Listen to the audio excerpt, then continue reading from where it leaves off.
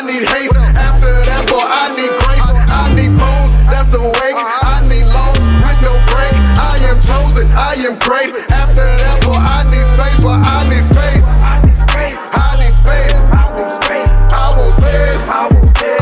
Y'all out here hollering about one on block. I need space, I want space, I want space, I want space, I want space, I want space. Y'all out here hollering about one on block. I need space, I need space.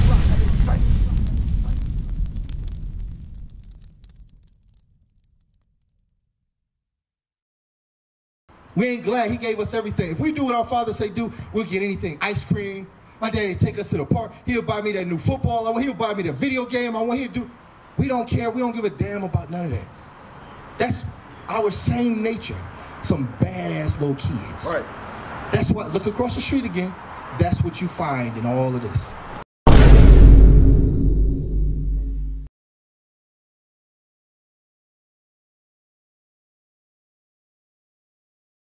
Why is it that we take on the philosophies of all the people that has us in chains?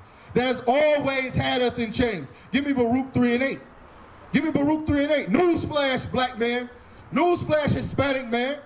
Newsflash, you are still captives in the land that you were brought to in chains.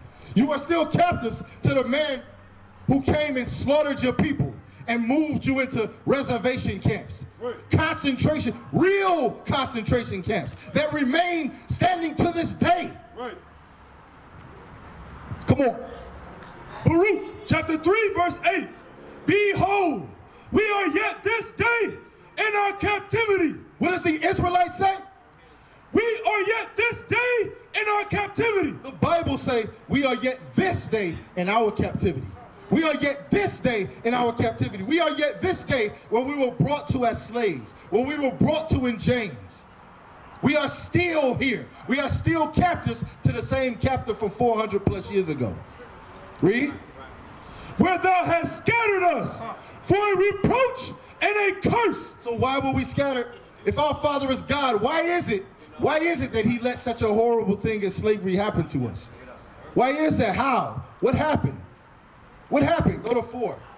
Go to 4. Baruch 4 and 26. You were not sent for your destruction. Right? Why is it that the Lord let such a horrible thing happen to his children? How did we end up as here as slaves, brother? You from America? Where you from?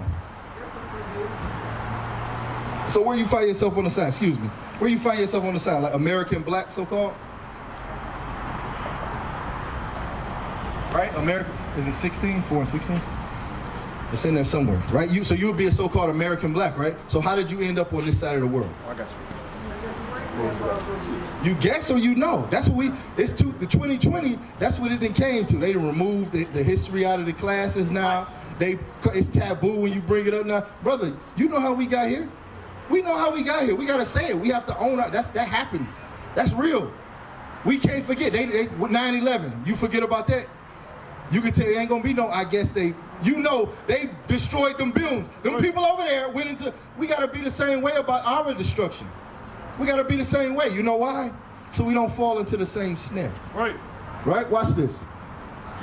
Baruch chapter 4 and verse 6. Ye were sold to the nations, not for your destruction. So the Most High God didn't allow us to be sold to the nations so that we are to be destroyed. Watch this.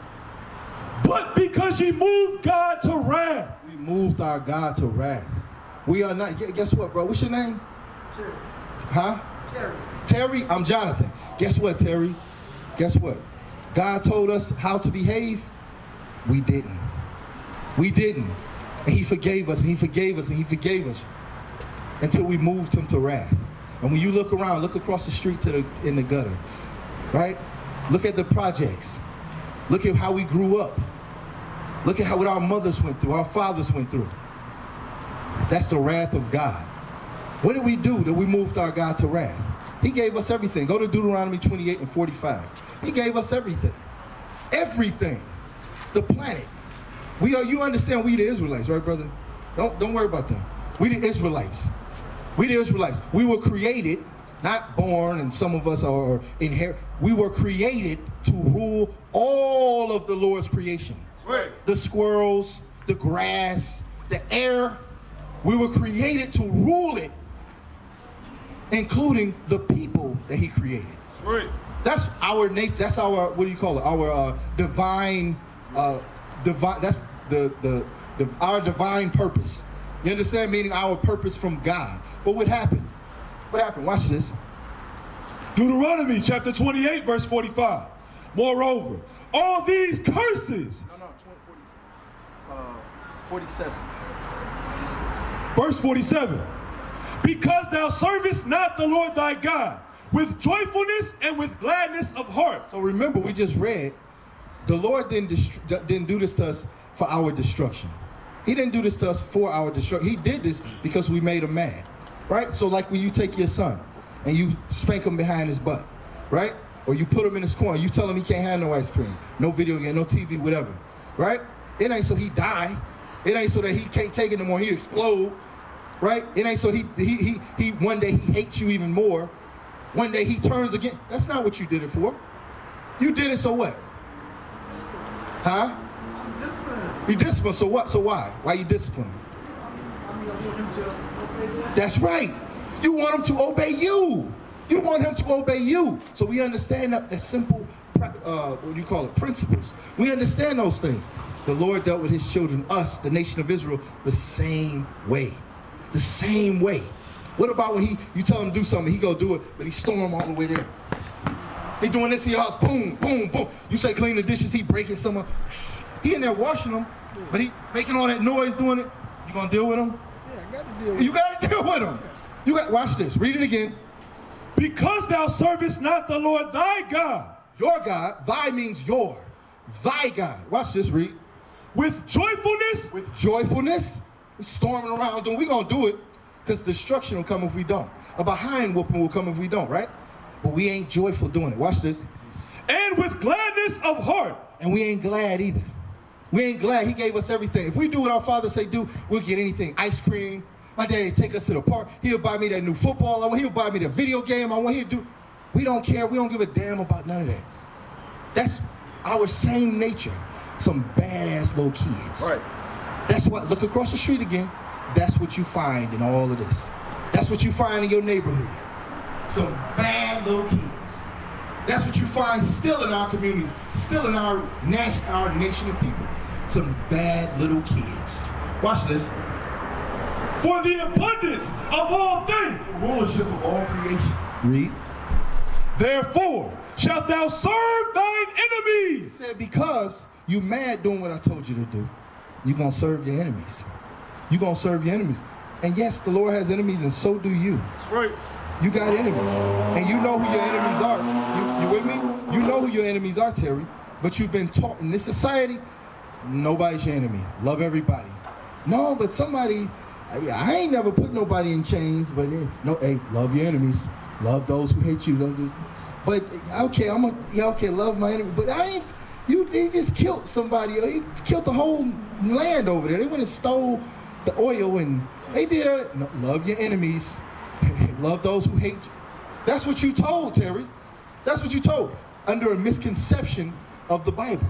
Right. That is not what the Bible teaches, Terry. And we have not read it for ourselves, so we don't know the difference. You understand?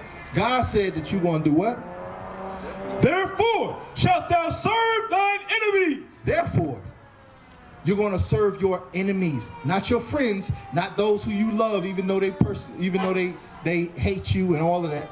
That's not what that's talking about. That's not it. Your enemies are not I'm sorry. Your brothers are who the Lord was speaking about, who Christ was speaking about, and hate your enemies. I mean, love your enemies. Go to Exodus 23:6. I'm gonna show you that real fast. That's in the law, real fast, so that we can get past that, because that's what we taught. We taught everybody is your friend. Those who somebody can kneel on your neck until you piss in the street, cry for your passed away mother, and die, and you still gotta love them. Ain't that what we taught, Terry? That's what we taught every day. No matter what. No matter what, you got a Christian pastor standing in the middle of a plane, right? And what's his name? We got to put his name out. I forget his name. Huh? It did. They posted the brother. They got a pastor of a Christian pastor go in the middle of a plane, pull out his phallus, his penis, and piss on a sister. Broad daylight in front of everybody. Piss on a sister while she's sleeping. That's what we go through. And we're taught, just love him because he did that to you. That's all right, a man piss on you on a plane while you're sleeping. Love him. Love him. That's the misconception we taught. Watch this, read. Exodus chapter 23 and verse 4. If thou meet thine enemy's ox. If you meet your enemy's ox. In the time of Exodus, what stranger was around us? What stranger? Nobody. It was only your brother. So if you meet your brother's ox, who you don't like, you know that he still got an issue with you. You jealous of him. He said something slick about you. He stepped on your shoe. Right? If you meet your enemy's ox, aka your brother's ox, read. Or his ass going astray, read. Thou shalt surely bring it back to him again. This is talking about your brother of your nation, your kinsman. Because we wasn't scattered in the time of Exodus. We wasn't scattered. We was all together. Now go to Leviticus 19. Go to Leviticus 19. Sister, you know what we talking about? You know what we talking about? Love your enemy. That's right. Oh, yeah. You think that, who you think your enemy is? You say, oh yeah. Who your enemy? Everybody your enemy? I'm your enemy? No, I don't know you. You said everybody. Huh? So once you know me, then I'll be your enemy? No. That's not what the Bible says. We jacked. Yo, it ain't gotta make sense today. You know what I'm saying? Watch this. Read. Leviticus chapter 19, verse 17. Thou shalt not hate thy brother in thine heart. So we just read about some of the statutes that goes with thou shalt not hate thy brother in thy heart. We just read it. Even if y'all got a problem, the Bible say y'all shall not hate. We shall not hate our brother in our heart. Our brother in our heart. Read. Thou shalt in any wise rebuke thy neighbor. Rebuke thy what? Thy neighbor. So the Bible says your brother is your neighbor, but read on. And not suffer sin upon him. And not only that, to hate is to allow him to do evil, to allow him to sin, and in turn get destroyed by the Almighty God. Right. That's actually hatred. We don't know what love or hate is in our community. We don't know. So we accept anything we've been taught in Christianity, sister. You hear me? That's what we accept. Watch this. Verse 18. Thou shalt not avenge. Thou shalt not avenge. Who are we talking about? Your brother, who is your neighbor. Right. Not the so-called white man, all the other nations around you, the Arabic man, the China man. Your brother is your neighbor. Read. Nor bear any grudge. Nor bear any grudge with your brother, with your neighbor. Read. Against the children of thy people. Against who? The children of thy people. So your neighbor being the other nations, and where you got that from, is a lie. Right. It is a lie. Christianity is a lie. Right. It is the doctrine of devils. It's the doctrine of your slave masters. That's what that is, sister. The Bible say you're going to hear a word behind you. That's right. You're going to hear a word behind you. Go to that, Isaiah 30. You know what I said? Isaiah 30 and 20. Right? The Bible say you shall hear a word behind you. Go ye in it. Or walk ye in the ways that you hear behind you, sister. All right? Love, keep the commandments of God. That's right. We ended up as slaves in this country because we broke the commandments of God. That's we right. went against the commandments of God. Sisters are not supposed to be wearing pants, dressing like men. Right. Sisters are supposed to be dressing like princesses. Right. Come on. Isaiah chapter 30 and verse 21. And thine ear shall hear a word behind thee, saying, this is the way. The Bible says for us to walk a certain way. The Bible, the prophets will tell you, walk in the ways of the Bible. Walk in the ways of the laws of God. Right. Not in the ways of philosophy, Christianity, right, and all the lies that have been in our communities since the time we got off the slave ships. Bring it out. The Bible says, walk, this is the way. The laws of God is the way. Walk ye in it. Keep his commandments. Right. Not anybody's philosophies, not any man's opinion. Right. Keep God's laws. Read. Walk ye in it. Read. When ye turn to the right hand And when ye turn to the left. Wherever you go, whatever you hear, keep the laws of God. That's Hear right. the laws of God. Deal with the laws of God. Right. That's the only way we can get up out of captivity. For those of you that have an ear, for those of you that care that you are even captives today. That's the only way we are to be free. Only God can destroy a nation like this. Right. Only God can preserve a nation under slaves. Because we ain't died, we multiplied in slavery. That's right. Yeah, we suffer. Yeah, we go through hell. But it's a magnificent, almighty power that maintains his people, even as we are destroyed. Give me that, even though you give you the bread of affliction. Where's Isaiah? Watch this. Come on.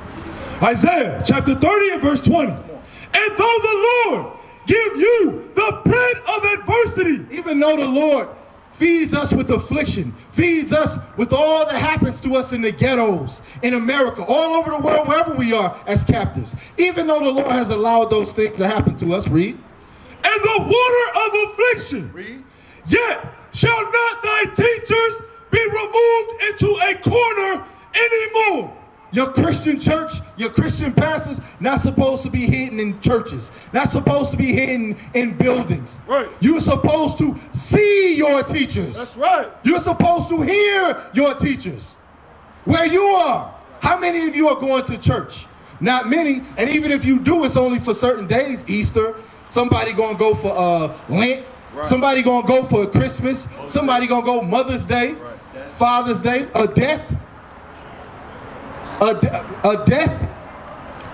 Read it again. And though the Lord give you the bread of adversity. Why are we going through these afflictions? Because the Lord gave it to us.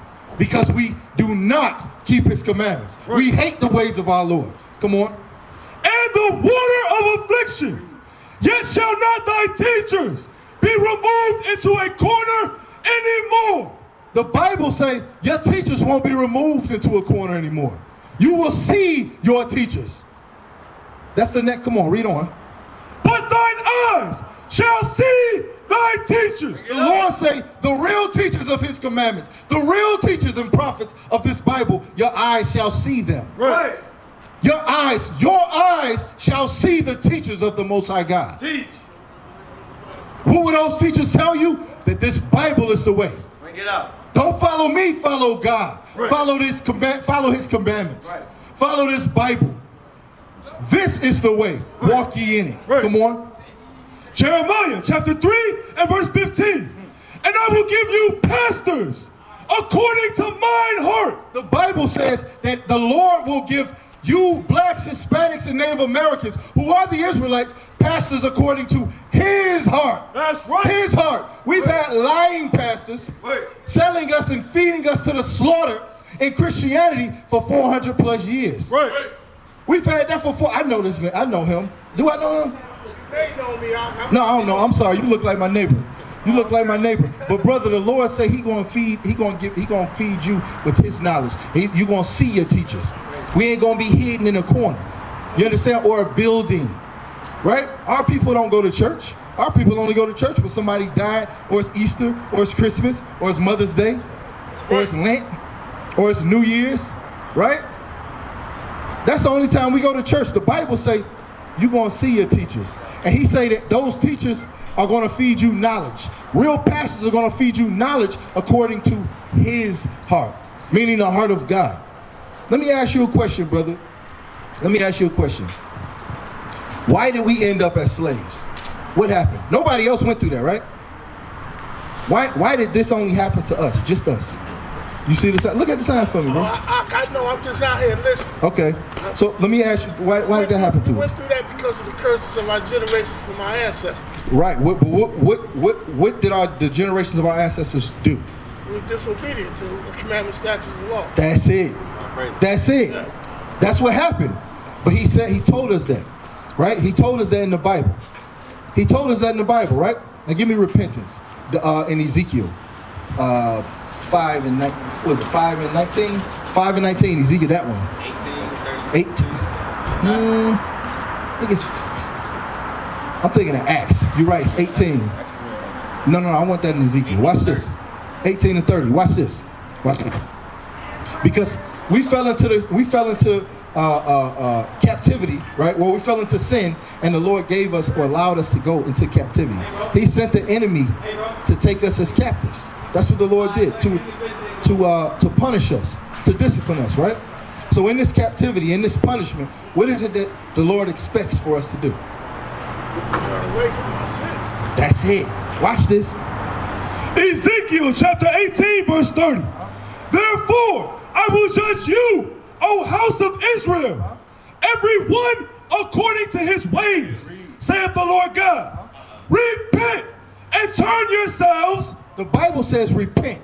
Understand what you've done wrong. You understand that we broke the commandments of God. Then he says, turn yourselves. Turn, meaning whatever you're doing, turn and do what the Lord says do. Turn and do what your father told you to do, right? Watch. And turn yourselves from all your transgressions. So it say, and turn yourself from all your transgression. So that word transgression, what does that mean? What's the Lord speaking about? Sin. Sin. Right? Watch this. Yes. Yep, you there. You in the spirit, brother. Right? Watch this. This is because we got to deal with precepts, right? Because there's a lot of philosophies in the world. And guess what, brother? I can be lying to you. Just like you can be lying to me. So what we got to deal with is the one who don't lie. That's right. That's what we got to deal with. Right? Watch this. 1 John chapter 3, verse 4. Whosoever committeth sin, transgresseth also the law. For sin is the transgression of the law. So a lot of times what we taught in this world, give me fringes. A lot of times what we taught in this world is that the law is done away with. Right. That's the New Testament we just read that out of. Sin is the that's 1 John 3 and 4.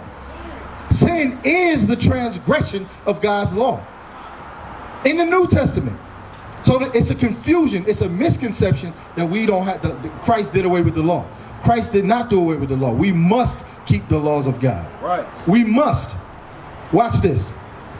Watch this. Yeah, come on.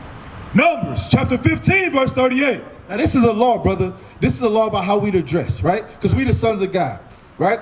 Yes, son, I pray you don't let them just dress any kind of way, right? You dress them, that's how it's respectable to you, right? Watch this. Speak unto the children of Israel. You are the children of Israel, brother. Come on.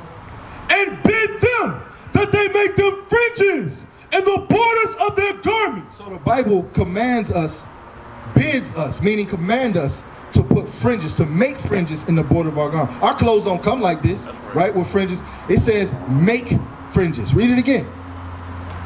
And bid them that they make them fringes in the borders of their garments. So no matter what kind of apparel you buy or you got already, you have to make fringes. That's what the Bible say. I ain't got no commandments, no laws. You understand what I'm saying? My commandments, my laws just do you if I ain't keeping this Bible. Right? But God said, make you, to the children of Israel, the so-called blacks, Hispanics, and Native American, right? The God says, bid them, those people, that they make them fringes in the borders of their garments. Watch this. Throughout their generations. That means because a lot of times, we think, oh, that's old. Well, yeah, that's how we used to get out back then. That's what our foreparents did. But it says throughout their generations. Throughout their generations. So as though, just like you understand, we are here, or we're sold into slavery because of the sins of our forefathers and our ancestors, right? In the same way we dealing with the curses, we must also understand how to repent, how to turn back, what to turn to. This is one of them. This is one of those things we turn from. You understand, brother? You got to put fringes. You're an Israelite. We used to scream black power while heroin was pushed. But at the end of the day, nothing's in vain. IUIC has been given a vision. The tents of Judah has risen. Many has attempted the mission. Minor murmuring, omitting, and missing the mark. Just reading that he had the flame of fire in his eyes gave us the spark. We on Paul's mission. We out on the road, purple and gold. From Mexico, Cuba, Haiti, Ghana, Sierra Leone. 144,000 boots banging, concrete crackling. These are our men repented at heart. The scriptures is proof. IUIC, we deliver the truth.